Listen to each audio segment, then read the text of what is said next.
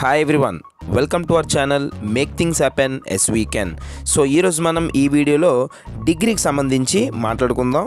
అయితే టాపిక్లోకి వెళ్ళే ముందు నేను ఆల్రెడీ మన ఛానల్లో ఎంసెట్కి సంబంధించిన వీడియోస్ కూడా చేస్తున్నానమ్మా. సో డిగ్రీకి వచ్చేసాను కదా అని చెప్పి ఎంసెట్ చేయట్లేదు అని అనుకోకండి.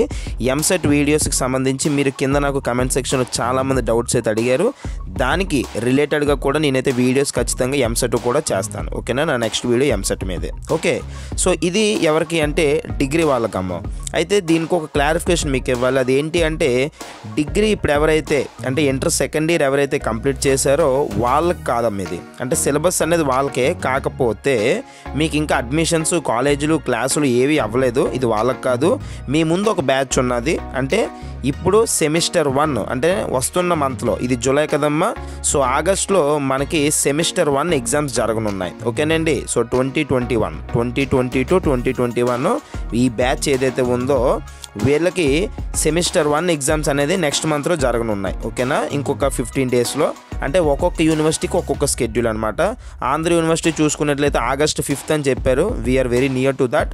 కాకపోతే అవి మళ్ళీ ఎక్స్టెండ్ అవుతాయని కూడా మనకైతే టాక్ వచ్చింది. కాకపోతే చూద్దాం ఏంటి అనేది. ఓకేనా, సో ఈ బ్యాచ్ ఎవరైతే సెమిస్టర్ 1 2021 ఓకేనండి, వీళ్ళకి సంబంధించి ఫిజిక్స్ ఓకే న్యూ సిలబస్ అంటే ఎంతవరకు ఉన్న సిలబస్ ఒకటి, ఈ సిలబస్ ఒకటమ్మ కొత్త పేపర్. ఓకేనా, సో దీనికి సంబంధించి ఇంపార్టెంట్ క్వశ్చన్స్ అయితే మేము తయారు చేయడం జరిగింది. ఈ ఇంపార్టెంట్ క్వశ్చన్స్ కనుక మీరు ఫాలో అయినట్టయితే ఖచ్చితంగా మీరైతే ఎక్కువ మార్క్స్ గెయిన్ చేయగలుగుతారు. అయితే వీడియో చూసిన తర్వాత మీకు ఎన్ని ఫాలో అవ్వాలి ఎన్ని ఫాలో అవ్వకూడదు అనే ఒక క్లారిటీ అనేది మీకు వస్తుంది. అదేం పర్లేదు, వరి కాకండి.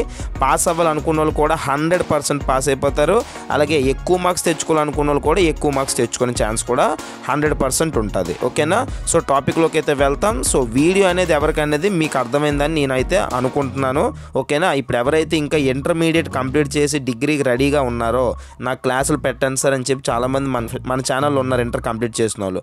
సో వీళ్ళ క్లాసులు నేను పెడతానమ్మా, ఏం పర్లేదు. మీకు ఇంకా సిలబస్ మీకు చేంజ్ అవుతుంది, మీకు కొత్తగా వస్తాయి ఎక్స్ప్లెనేషన్స్ అన్నీ కూడా నేను మన ఛానల్లో పెడతాను. ఓకేనా, సో ఈ వీడియో అనేది మీ సీనియర్స్ ఎవరైనా ఉంటే, ఓకేనా, మీ సీనియర్స్ ఇన్ ద సెన్స్ ఒక్క సెమిస్టర్ ముందు మీకు ఉంటారు వాళ్ళు. ఓకేనా, సో చాలామందికి ఇప్పుడు ఎవరికైతే సెమిస్టర్ 1 ఎగ్జామ్స్ అనేవి ఈ యొక్క నెక్స్ట్ మంత్లో జరుగుతున్నాయి వాళ్ళందరికీ కూడా ఈ వీడియోని షేర్ చేసి వాళ్ళకి సపోర్ట్ చేస్తారని ఆశిస్తున్నాను. ఓకేనా, అండ్ మీకు క్లాసులు అనేవి ఆన్లైన్ నేను స్టార్ట్ చేస్తాను. ఐ మీన్ ఈ important questions explanations degree classes నేను ఆల్రెడీ మీకు మాట ఇచ్చాను. సో దానికి సంబంధించి అన్ని వీడియోలు నేనైతే స్టార్ట్ చేస్తాను. మీరేం వర్రీ అవ్వద్దు, అన్ని సబ్జెక్టులు నేను ఎక్స్ప్లెయిన్ చేస్తాను. అయితే ప్రస్తుతానికి ఇంకా ఎందుకు స్టార్ట్ చేయలేదంటే మీకు సిలబస్ మారే అవకాశం ఉంది. అలాగే మీకు ఇంకా అడ్మిషన్లు కూడా స్టార్ట్ అవ్వలేదు. ఈవెన్ కాలేజెస్లో ఆన్లైన్లో ఏవి స్టార్ట్ అవ్వలేదు. కాబట్టి ఇంకా అప్పుడే పెట్టడం ఎందుకు అని చెప్పి నేనైతే స్టార్ట్ చేయలేదు. కానీ డెఫినెట్లీ ఐ విల్ స్టార్ట్. ఓకేనా, సో వీడియోలోకి అయితే మనం వెళ్ళిపోదాం.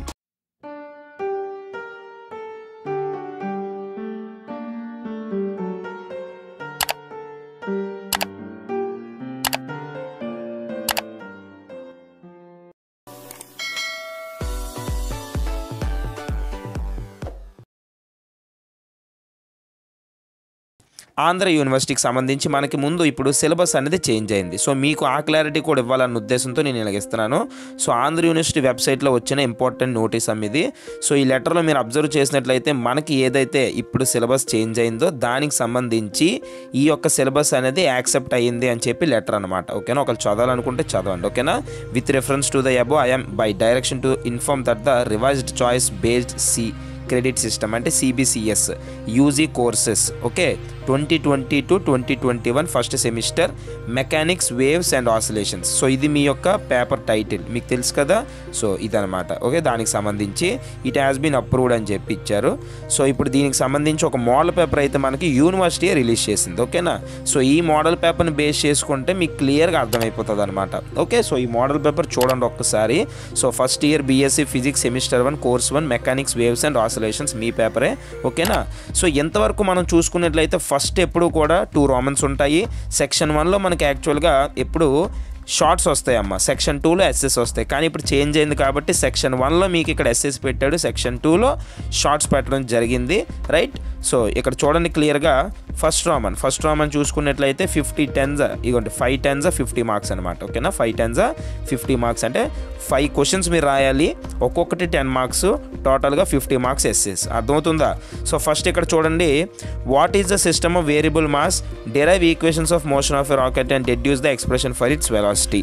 ఓకే, నేను ఇచ్చిన ఇంపార్టెంట్ క్వశ్చన్స్ తర్వాత మనం చూద్దాం, ముందు ఇది చూసేయండి ఒక 2 minutes. సో ఇదొక క్వశ్చన్ ఇచ్చారు, ఆర్ అని చెప్పి ఇంకొకటి derive Euler's equation of rotational motion for a rigid body.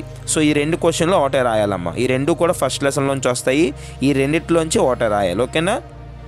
Next మనం చూస్తే what or central forces, explain with examples, show that central forces are conservative, అదొక క్వశ్చన్.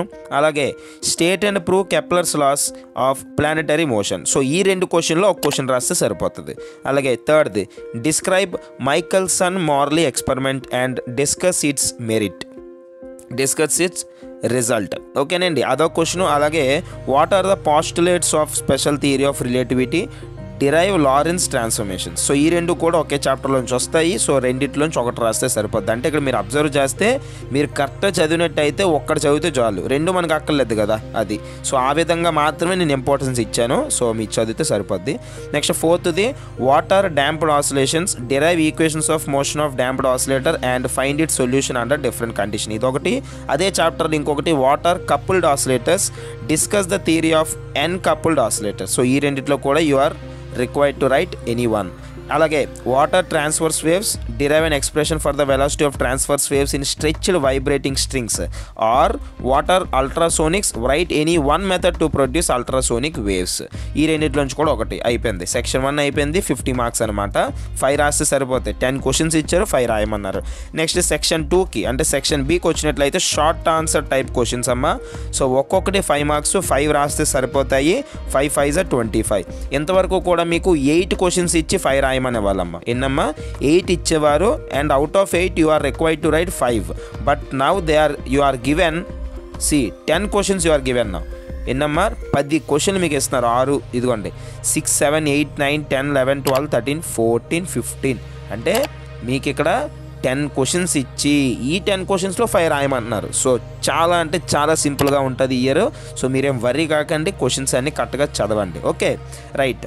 సో ఇక్కడ మీ 6th క్వశ్చన్, ఇంపాక్ట్ పారామీటర్, అలాగే gyroscope, working of gyroscope, అలాగే explain briefly weightlessness and physiological efforts of astronauts, అలాగే rocket మీద ఒక some ఇచ్చారు, అలాగే Einstein's mass energy equation ఇచ్చారు, వెలాసిటీ విత్ ఇది ఒక క్వశ్చన్.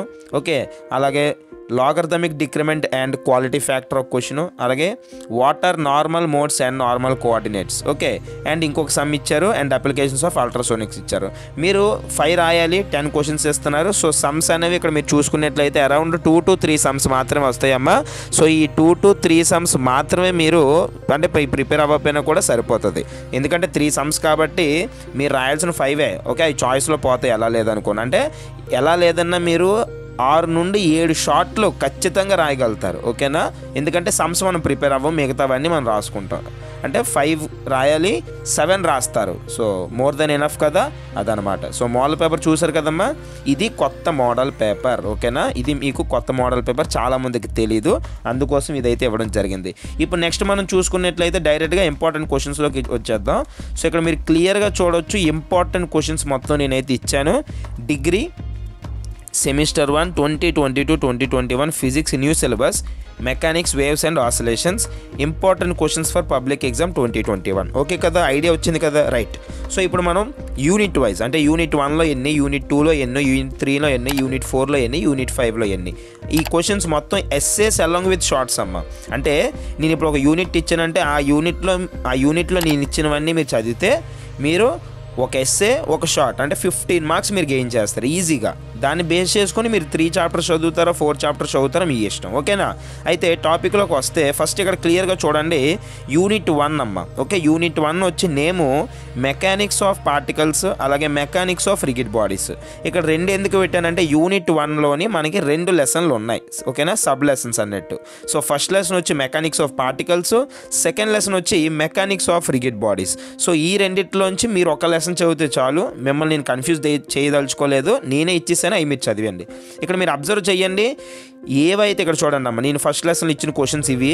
సో ఇన్ని ఉన్నాయేంటి అనుకోకండి, ఇక్కడ ఏవైతే ఎల్లో కలర్లో ఉన్నాయో అవి మ్యాండేటరీగా అందరూ చదవాలి. మళ్ళీ చెప్తున్నాను, ఏవైతే ఎల్లో కలర్లో ఉన్నాయో ఎల్లో బ్లాక్స్లో నేను ఇచ్చాను కదా, సో ఆ క్వశ్చన్స్ అందరూ చదవాలి. మిగతా క్వశ్చన్స్ కూడా ఇంపార్టెంట్ క్వశ్చన్సే, కానీ అవి చదవక్కర్లేదు.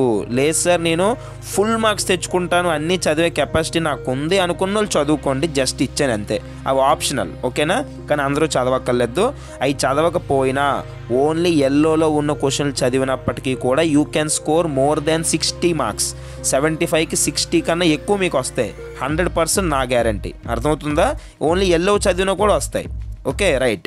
సో ఫస్ట్ చూద్దాం, క్లియర్గా చూడండి.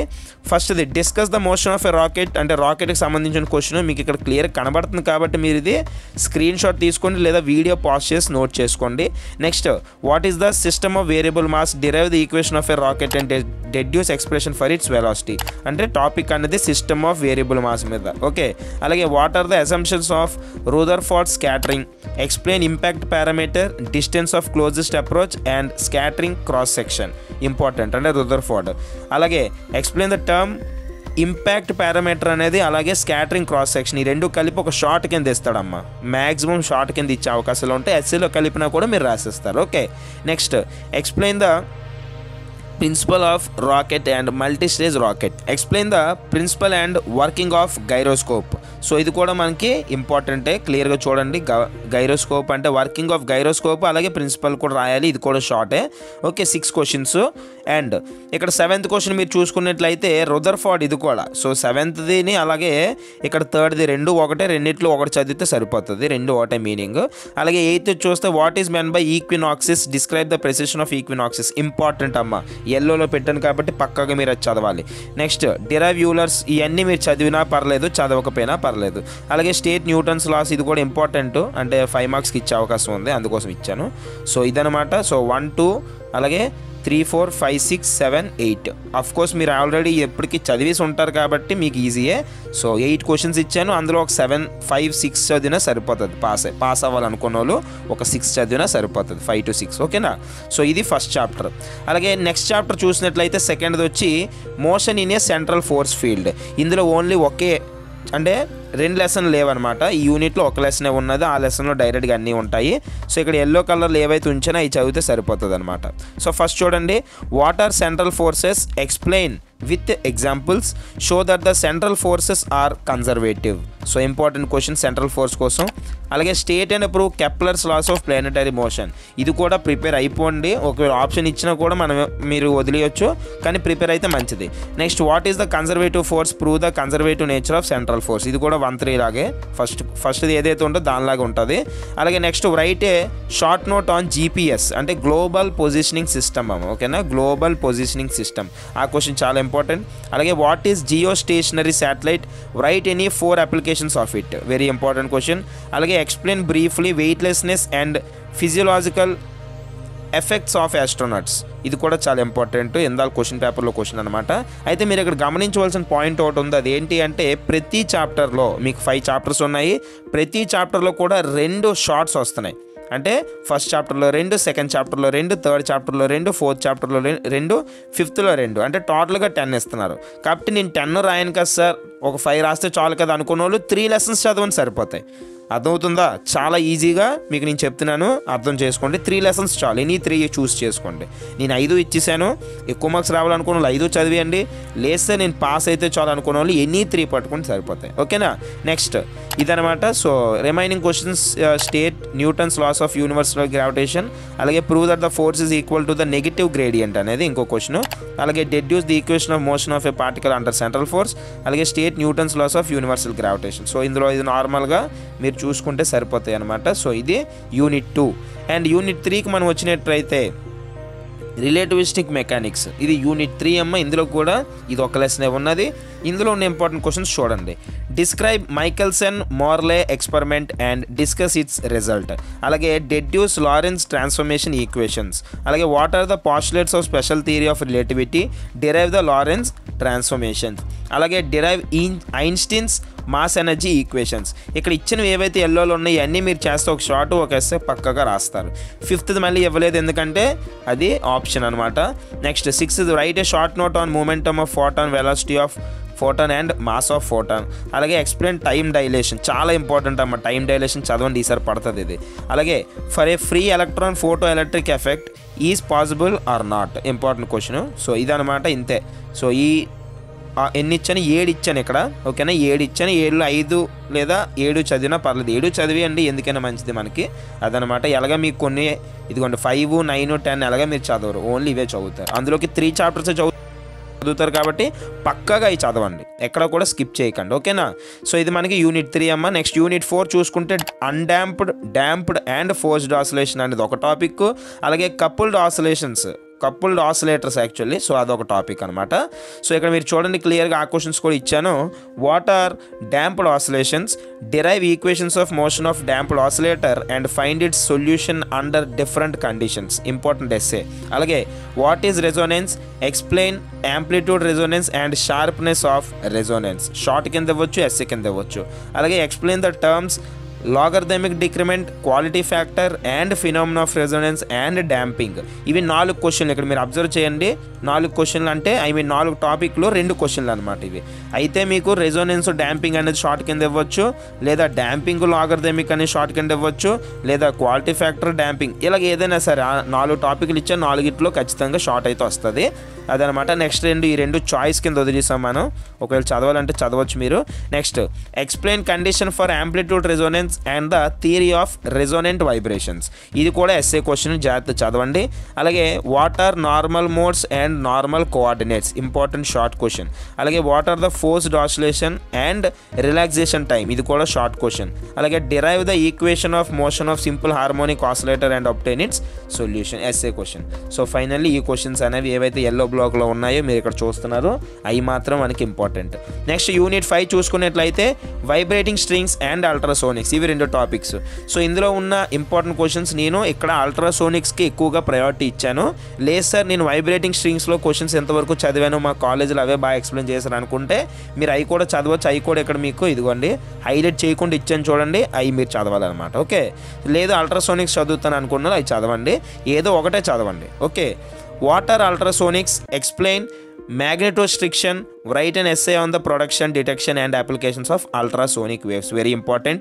ఎనీ 1 మెథడ్ అని అడిగినప్పుడు మీరు ఏదైనా రాయొచ్చు. ఇంకోటి చూడండి, describe physio electric method for the production of ultrasonic waves, మీరు ఇది రాసినా పర్లేదు, మ్యాగ్నెటోస్ట్రిక్షన్ రాసినా పర్లేదు, ఏదైనా పర్లేదు, అంటే ఎనీ 1 మెథడ్ అన్నప్పుడు అలాగా. లేదు పక్కాగా అడిగారు అన్నప్పుడు మీరు ఇక్కడ ఏమిస్తే అది రాస్తారు.